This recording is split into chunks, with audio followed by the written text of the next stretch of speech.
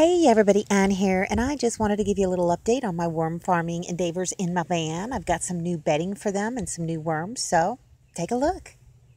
I got me 2 bins of these Wrangler Live red wigglers that will withstand a higher temperature level, so hopefully they'll work this time. Also from Walmart, I picked up a new kind of worm bedding that I'm going to try out. It was on sale for a couple of bucks, so you know what the heck. And it gives you directions on the back on how to do it, and it's really quite simple. So I've already dumped about 1/4 of the bag in. It just feels like shredded up cardboard, like egg cartons shredded up. And it's very dry, so you absolutely have to add water to it. You just have to add water, and it gives you the measurements of how much water, but basically you add water until you can squeeze it, and you know, you can just maybe a teensy bit of water comes out. So I had to add a good bit of water, and also it's very dusty, so you really do not want to do this inside a van. You might want to take it out in your garage or whatever. So I'm just squeezing it up, and hopefully I'll get the right mixture. I'm not sure. We're going to see here in a minute though. And I just keep squeezing it and kind of tossing it around, and yeah, inevitably I had to add more water. Alright, yeah, I added the rest of the bag of the bedding and some more water, and I'm just kind of tossing it around and squeezing it so that there's any excess water, it'll just drip out on the drier stuff. And I just kept going around the bin and doing this, and squeezing and making sure, and it sticks to your hands, and it causes kind of a big mess, but you know what, no big deal. Here, let me see if I can get this in focus for you so that you can see kind of what it looks like better now. There we go. Yeah, that's what it looks like. It almost looks like cloth. And now for the stars of the show. Wrangler Live 30 natural, juicy, fat red worms. And I got 2 tubs of these. Dump them down in there and spread them around a little bit. Oh, look at these beauties. Oh my goodness, they're very lively. Oh yeah, I love to fish with these things. I catch me a lot of panfish with them. So I'm just going to kind of spread them around, spread their, well, castings or the dirt, whatever they came in. And oh my goodness, just look at them. They're awesome. They are awesome. I hope I can get these to breed. I hope I don't kill them. But you know what? We will just see. I guess we're going to have to wait and see. Oh, there we go. Now we're in focus. Yeah, they're already trying to get down there into the bedding. Okay, one additional modification that I've made for this bin is I have put a container almost all the way down to the bottom, but it's surrounded by the bedding. It's kind of hard to see.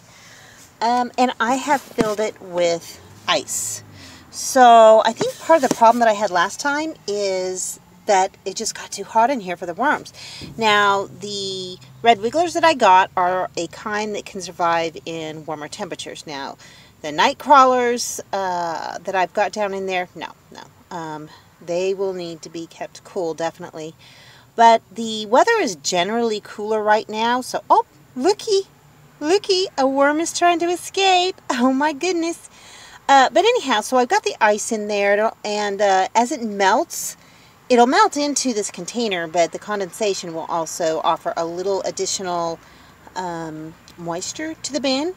And so if the bin starts getting too moist, then I can always take it out and figure something else out. But yeah, this won't be in focus. I better get this little wormy back in the bedding so it does not elope. So hopefully this little modification will help these worms stay healthy, and that they'll be happy in here and start breeding. Alright, let's close this little lid and tamp it down really good. I'll probably put something on top of it. Oh my god. This won't focus, but I wonder how many others got out. Oh god. Alright, well, we're definitely going to rescue this little guy. Come on. Come on, I'll help you. Come on. Whew. Oh my goodness.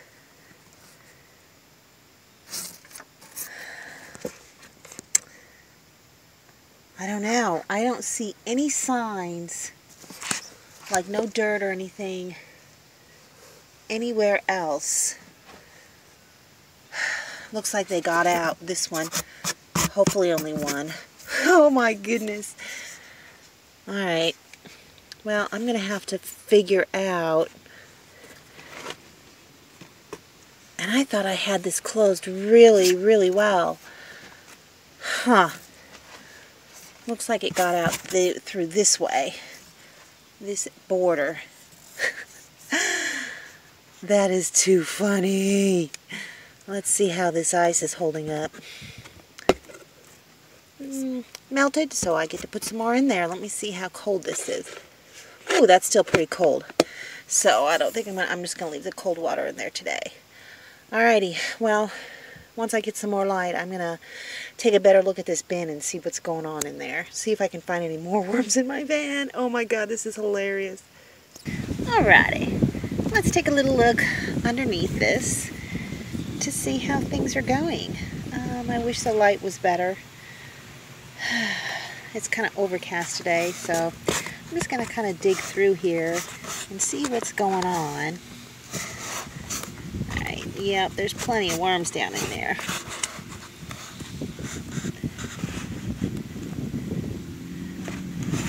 Let's see if I can find one of the earthworms. Oh, yes, indeedy.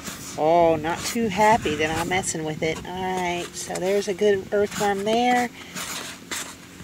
I'm not going to spend too much time digging in this because I really... Alright, that earthworm looks very, very healthy. That's a red wiggler, I think. I don't think that's a earthworm. Okay. Yeah, because see, this stuff just looks like it's shredded paper, basically.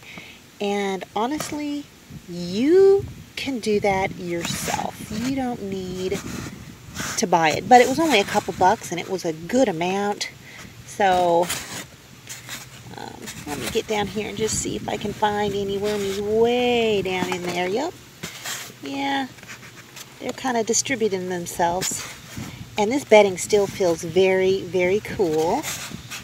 So, that's all good. That's all going to be fine. I don't think they're going to be breeding for a while though, but that's okay too. Let me just kind of look over here and see what's going on this side. And I haven't put any food in. Oh, yes. Look at this big fat one. And look at that one. Okay. Let me get out of here, Fly. I don't want you in here. Definitely don't want you in here. And you know what? I could dig. There's more. There's plenty of worms in here. And I did want to let you know. I inspected the van. I kind of like lifted things up off the floor and carpeting and whatnot, just to make sure there were no other worms that had eloped, and there were not. Yeah, water. That's still real cold water, so I'm not going to add anything else to it. I'll probably end up getting some newspaper and putting that over the top. I think that might last a little bit longer. But, yeah, so I looked all over the place for more worms. I couldn't find any signs, you know. You would see little pieces of dirt like that, I think. And there was nothing, and there were no worms. So I think I'm okay. What I'm going to have to do is, because this is just a cheapy little ice chest, and I had it kind of like shoved into that little cubby that you guys saw underneath the, you know, my kitchen area. And towards the back, this area, this comes open a little bit because of the way that the two cabinets squeeze against this part and this part. And overnight, I had taken off the thing that was on top of it. It was just basically a one of the camp cooktops in its case was on top of it, kind of holding it down. So I think what I'm going to do is I'm going to put some tape around the sides. You know, just some, I don't know, I might use some duct tape or something just to make sure. And then I'm going to put something on top to weight it down, just to make sure that they cannot get out. Because I guess these worms are pretty strong and was able to kind of push it up, or maybe just squeeze out a crack. So I'm going to have to make very sure that doesn't happen again. And so, I don't know. That's the worm ban update number 1. Right on. Thanks for watching, everybody. I hope you enjoyed the video. Make sure you like, subscribe, hit the bell, and y'all have a good one.